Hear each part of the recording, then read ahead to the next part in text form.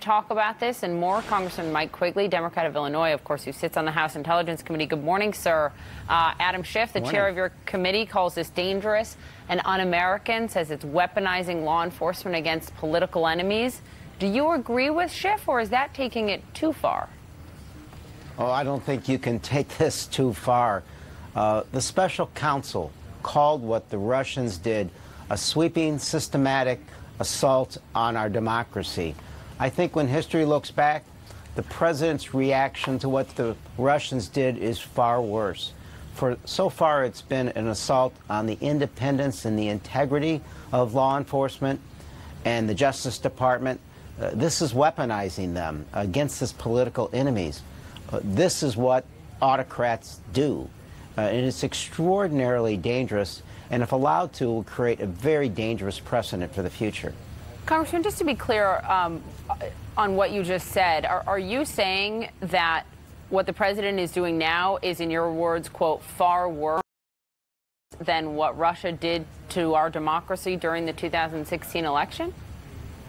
We can inoculate ourselves against what the Russians did. We can educate the public. We can defend ourselves from cyber attacks.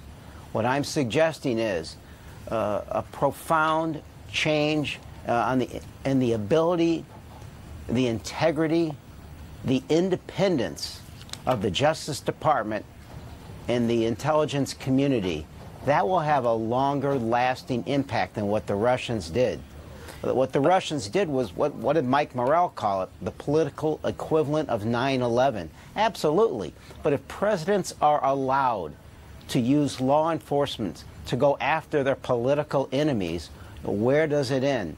That's a self-inflicted wound, real damage to our democracy. So you are, I mean, you are saying it is far worse. Okay, we have to see how this plays out.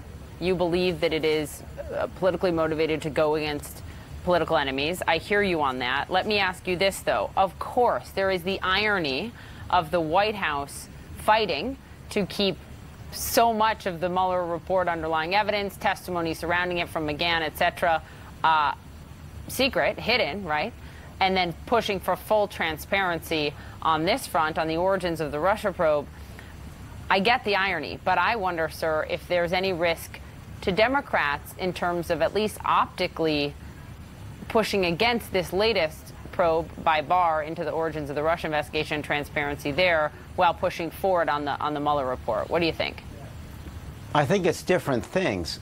How did all of this begin? The first notion that the President of the United States was going to question the intelligence community or his predecessor was, it was a Saturday morning some time ago. The President woke up, read something in Breitbart, and accused President Obama of wiretapping Trump Tower. Of course, there was no truth to this. And there was a long string, a litany of accusations, unfounded, unproven by the president, attacking his predecessor and how this investigation began. None of them have borne out. There have been investigations. My committee, the Intelligence Committee, is the oversight authority over the intelligence community. We would want to know if there were abuses. Absolutely none have been found.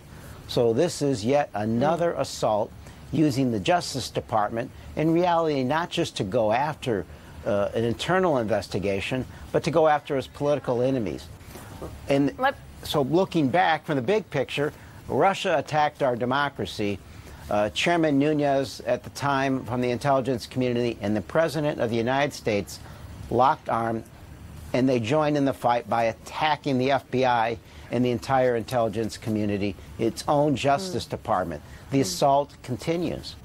Congressman, let me turn the page and talk about impeachment. You said earlier, you said this in February to the New York Times, that Democrats need to be, in your words, quote, patient and practical about impeachment. And I'm wondering if there is anything that has changed in your stance since then.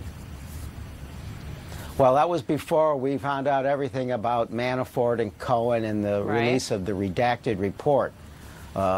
I think what we have to recall here is, and the Speaker's strategy follows the notion that we can count votes in the Senate. And this indeed is a fight for the hearts and minds of the American public. Simply impeaching the president on the House side isn't going to remove him. That's right. Because they don't have the votes. So you've got to appreciate this could backfire. We've had two important victories this week in court, where the courts recognize the broad, sweeping authority of the House to investigate, especially when we're talking about an obstruction after the fact. But what we're talking about earlier, to me, that moves the needle, and it goes from the president abusing his power in the manner of obstruction to the President of the United States assaulting and weaponizing the Constitution using the law enforcement power he has. So, look, I think we need to continue to move along the path we have, and I think there'll be continued victories in the court system. But the President of the United States, as he moves toward a more dangerous tack, risks putting the House in a position where it has absolutely no choice. Okay. It sounds like you're not there yet, but you may be moved there. Let me ask you, in the short amount of time we have left, about something very important, I think, and that is the president just this week raised the possibility of easing restrictions on the Chinese tech giant Huawei as part of an attempt to get a trade deal with China in the very same week that he called Huawei very dangerous for American national security, and the U.S. Department of Commerce put Huawei on the trade blacklist. Is that a good idea, to go easier on Huawei to get a trade deal with China? It shouldn't be part of a quid pro quo. China and its security threats and its cyber threats in the United States are very real. It is an existential threat to the United States security for a whole variety of reasons. That takes a broad-ranging, systematic approach to address the Chinese assault, using it as a bargaining chip without getting to the core of the matter, the broad-ranging issues that we must address when it comes to telecommunication and even rail cars, belittles it. This is something we need to focus on and not throw off as a one-time offer. Okay, Congressman Mike Quigley, I appreciate having you on all of this. Thank you very much.